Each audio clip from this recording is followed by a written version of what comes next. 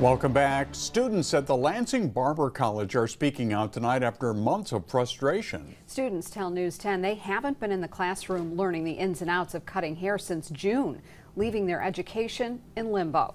News 10's Tanaya Jordan has the story.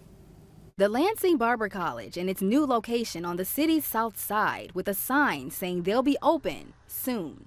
We unfortunately had to close and move locations at the very start of June. They told us 2 weeks at first that we were going to be closed down for 2 weeks. So, I didn't expect much, but 2 weeks came by. We, asked for updates and stuff, and owner kind of like shrugged us off a little bit. A message that students like Noah Guerrero and Ellen Gonzalez want to see happen sooner than later. It's been 3 months, and me and 23 other students have been left in the dark about when we're going to return, how we're going to return, who to talk to about where to go. I thought I was going to be done. I had my life, set and planned and stuff. A plan that was placed on hold as the Barber College lacks a key component, according to its owner, Marcel Mayberry.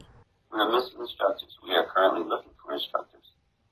And until we find instructors, the state will not allow you to run a facility. Mayberry says they've completed the construction in city and state certifications. They're now working, Mayberry says, to rectify the situation by giving students their transcripts if requested and finding new qualified instructors to teach them. I understand the students. I want to help them. I definitely think we all want to go back to finishing our education. I have so much to learn myself. In Lansing, Tanaya Jordan, News 10. If you or someone you know has a barber instructor license, the Lansing Barber School may have a job for you. We do have information on how to contact the owners on our website, WILX.com.